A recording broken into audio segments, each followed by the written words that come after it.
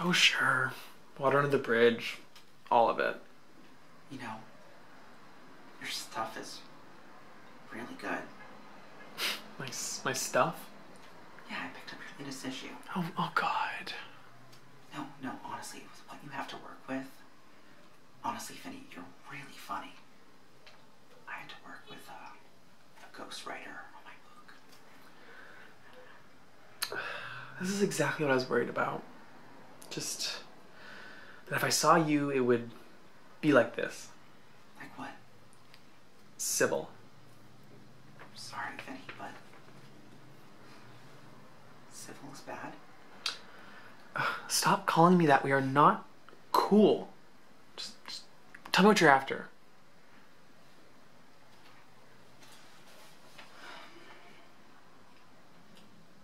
In my book, I talk a lot about forgiveness and how healing it can be. Not just asking for it, but not just giving it, but asking for it. No, I'm with you, but that shit sells. Look, I can admit that I lied about your involvement in the shooting. Ask for your forgiveness.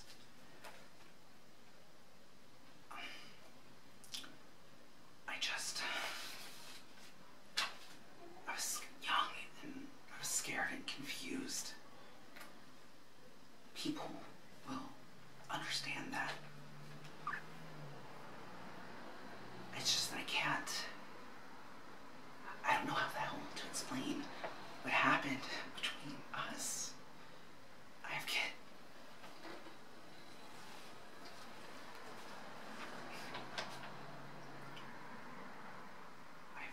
I have daughters.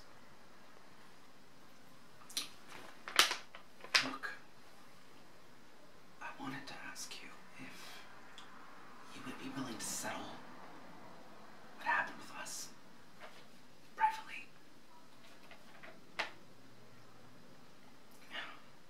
And not talk about that in the documentary. And now I hear you're writing something. Please don't. They wanted to arrest me. I mean, they couldn't because there was absolutely no evidence, but that I was involved. But they made sure everyone knew they were trying. And I was trying to get ahead of you from going to the cops and, tell them about what happened at my house that night, and I was stuck in this, and you weren't, and I was just so angry with you. Do you know the difference between me and someone like you, Dean? Between me and an Arthur? I am angry too. So angry you would not believe. And not a figure of speech. You would not believe it because my anger is like carbon monoxide. It is odorless, tasteless, colorless, and completely toxic, but only to me. I don't take my anger out on anyone but my fucking self.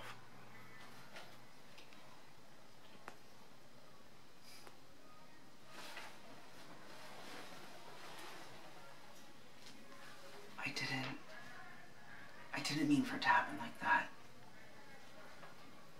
I liked you.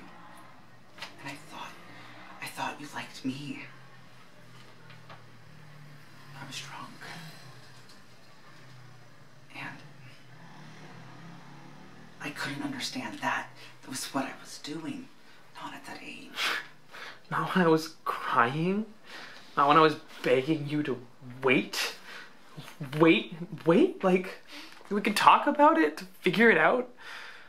Every time I start to feel just a little bit good about myself, I remember that I begged.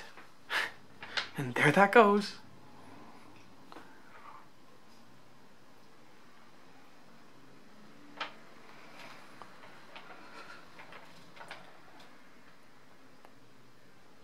If you write that essay, I will deny it.